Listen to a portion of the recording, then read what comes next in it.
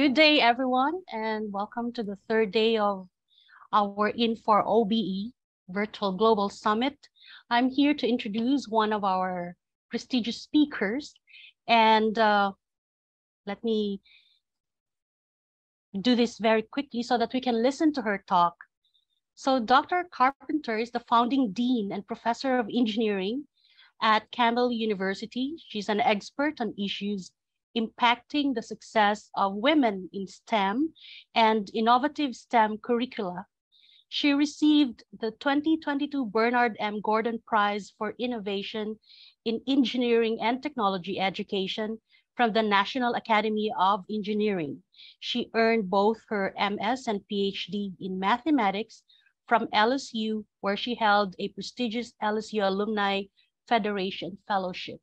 Friends, ladies and gentlemen, let's welcome Dr. Jenna Carpenter. Thank you very much. Good morning. Thank you. So I'm going to talk today about engineering education for the future. I'm going to look at some global issues, things that are going to impact engineering education, employment, living conditions, and then look at how that's going to impact future educational needs of STEM professionals and for engineers. And then I'm going to talk, since I am president this year of the American Society for Engineering Education, a little bit about what ASEE is doing about that. So the World Economic Forum 2022 in Davos identified 5 key takeaways on global employment needs and trends. One is the need for investment in education, healthcare, childcare, and elder care. The second is the need to get more women in the workforce worldwide. Certainly the digital skills gap, which is growing, has got to be addressed. The future of work, the fact that that's going to be rooted in energy transition, and the need for a paradigm shift in the way organizations operate. And I'll point out that many of these things have really been exacerbated by the global pandemic. So first of all, why education, healthcare, childcare, elder care? Why are those so important? Despite the move during the pandemic to more work from home or work anywhere, long-term, many jobs can't be performed solely remotely or in the metaverse. It's just not going to be possible. That means we've got to value what has been called essential work. And I will point out that essential work, particularly pre-pandemic, is not something that societies have valued a lot. A lot of what we consider essential work isn't paid terribly well. Maybe it's not considered terribly prestigious, but we all quickly learned what happens when essential workers are not there. Everything grinds to a halt. So we do need to value that better, pay that better, and then invest in support structures that facilitate in-person work. And you're going to see that a common theme as I talk about these global issues here. And so investments in these 3 foundational social institutions: healthcare, childcare, elder care, and education. Those are the types of investments, the types of support structures that will help us restart the engine of social mobility post-pandemic across economies. And that ties very much to the second point, which is women in the workforce. So it's not a mystery. Women were more likely to be impacted by the pandemic than men, primarily because worldwide, they still tend to do more of the caregiving than men do. And because women worldwide are employed in some of those sectors, those essential work sectors, that have been impacted the greatest by the pandemic. In fact, Deloitte's Women at Work Report 2022 found that burnout and lack of flexibility have been spurring women to look for jobs more than they did last year. So in the US, we've had what we've called the Great Resignation. We've had tons of people quitting their jobs, going to new jobs. And so what we found is that even though that was pretty big last year, this year, even more women are looking for work. And it's primarily because of burnout and lack of flexibility. So the pandemic exacerbated conditions that were already there. It wasn't that women weren't burned out or needed more flexibility pre-pandemic, but the additional stress put by the pandemic has just sort of been the tipping point. Of course, women worldwide tend to be more highly skilled and more educated than men, and yet they're underrepresented in the workforce by about 20%. Now, we know what some of those reasons are. Worldwide, there's still a lot of stereotypes and biases against women working. And those stereotypes and biases, that implicit bias, does real damage. So that's certainly part of why women remain underrepresented and underemployed. But of course, things like childcare, elder care, that's part of that caregiving we were talking about, providing that worldwide would help close the employment gender gap. And certainly, we've seen technology revolutions in how work gets done. I know in the US, in universities, within a few hours or a few days, we totally switched to a total online way of doing our business, even though we'd never done that before. So new social contracts, new way of getting work done, new social contracts that, again, that support people, that have some flexibility, that try to oppose burnout and do things to help people keep from getting burned out. Those are really going to be core to growth. So companies that go back and say, you know, we're going to go back to everything exactly like it was in 2019, as though the last 2 or 3 years haven't happened, those are going to struggle. But companies that say, you know, we've learned a lot in the last few years, we're going to do things differently. I call that making lemons from lemonade. And so that's true for universities as well. We need to figure out new social contracts for the way work gets done. The third thing that the World Economic Forum pointed out was an issue is the digital skills gap. So it's not a mystery that more and more jobs need more and more tech or digital skills. Even jobs that maybe traditionally we wouldn't have thought of as being tech heavy, like say a truck driver.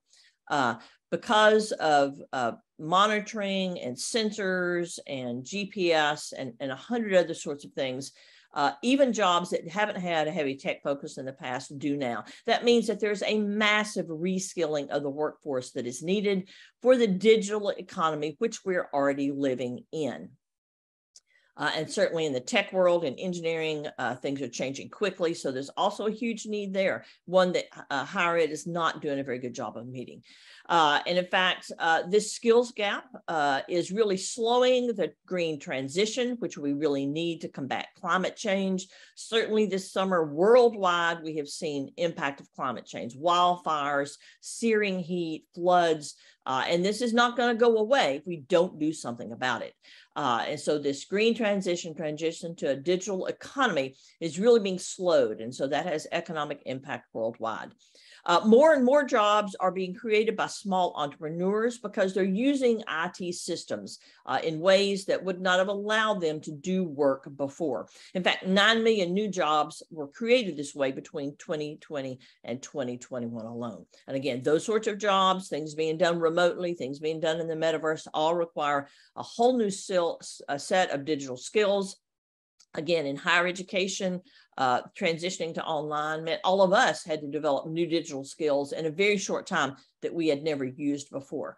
And so, as I said, you know, universities are not doing a great job of this. Universities largely tend to be focused on the same type of students they've always served, you know, kids coming out of high school to get a 4-year degree, a master's degree, a PhD.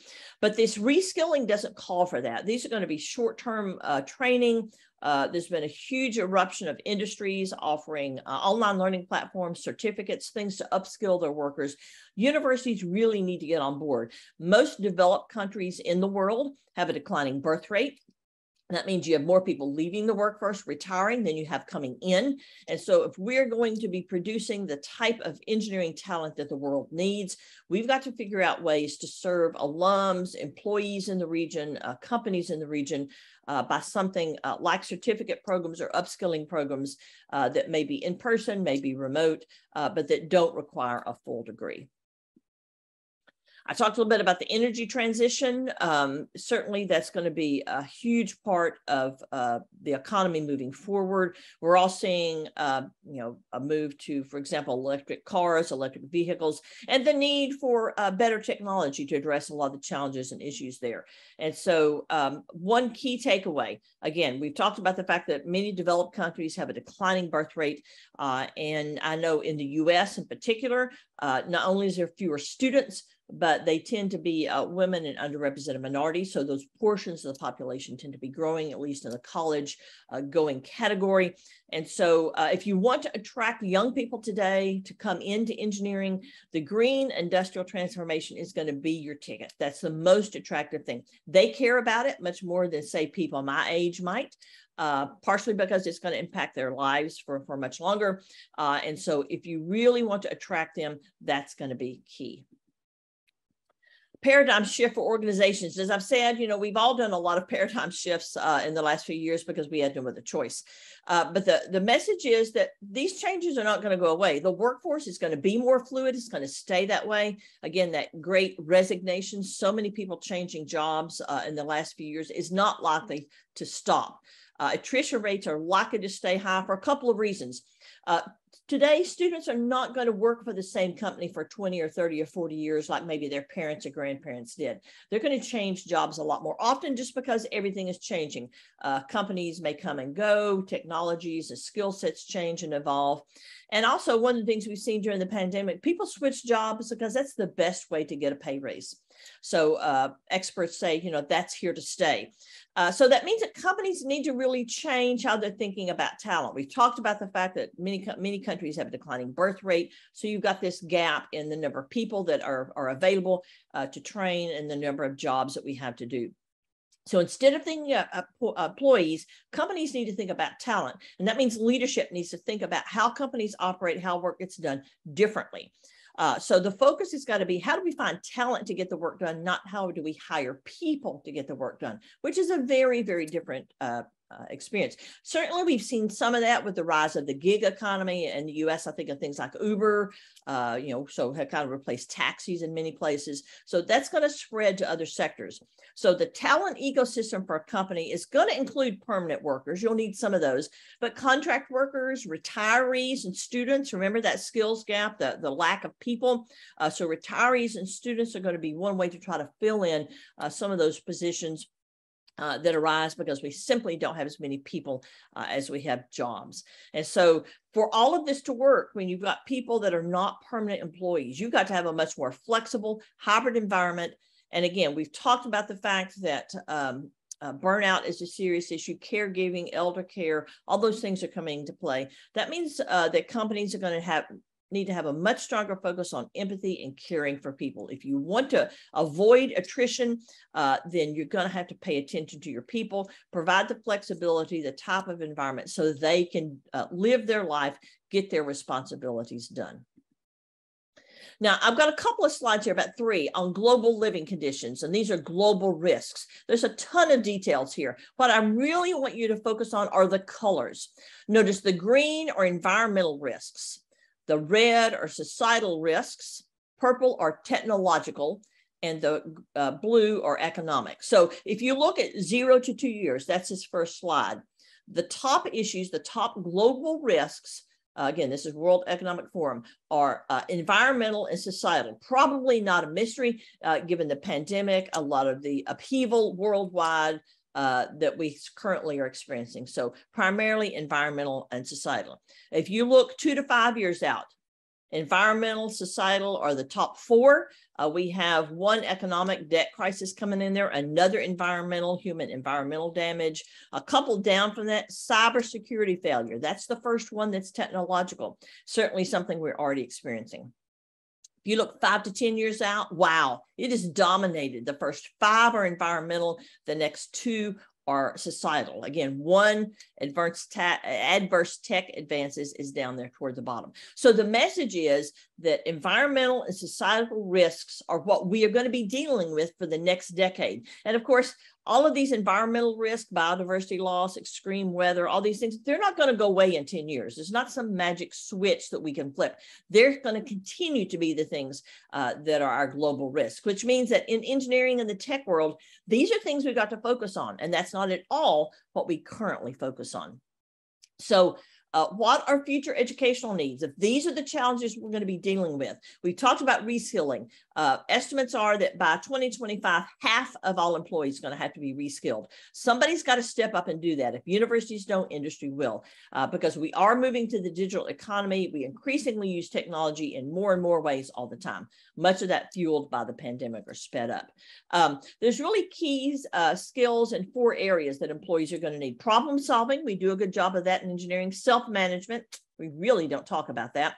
Working with people, most engineering programs don't do a good enough job there. Technology use and development, we kind of have that one. So half of these things, though, we don't really do in engineering. And these rapid changes in technology, all of this hybrid remote work, which authorities think are here to stay, means that self-management skills are more important because we're not going to be in an office supervised by somebody else 24/7. So things like active learning, learning how to learn, learning what I need to do with all the changes. I've got to reskill all the time. Resilience, certainly at my university, Campbell University, resilience is something that we teach. Stress tolerance and flexibility. So top 10 skills. Sorry, you have 1 minute to finish the talk, Okay, please. all right. So these top 10 skills, many of the same things, again, problem solving, resilience, those sorts of things are also key. So ASEE is doing some things. We're doing faculty training.